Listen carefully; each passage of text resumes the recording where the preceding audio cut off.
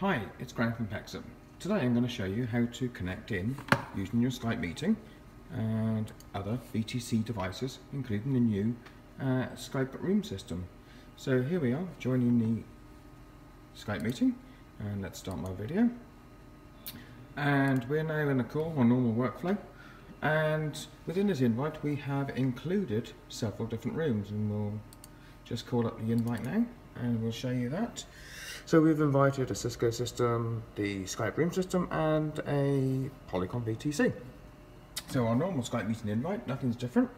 And what we will do now is come over to the Polycom unit, and we will see we have a calendar invite, and we will go up to there and join the meeting.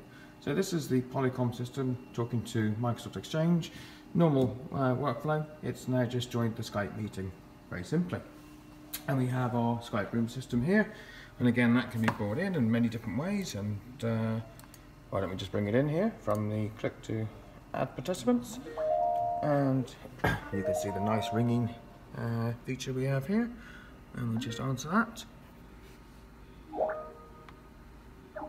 There we go, and we're now on the call, and we have the video from the Polycom and the video coming through from the Skype user. And also here we have the roster list, so you can see everyone in the call.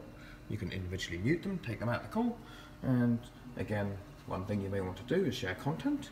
So again, normal workflow, we can share a window, say, in the new version of Skype. It's now called window rather than application, and we share that, and that comes across through into the other system. So here we have the nice new layout on the Skype room system, where your participants go down the right hand side and content in the main window, and also on the Polycom unit of course we have the content.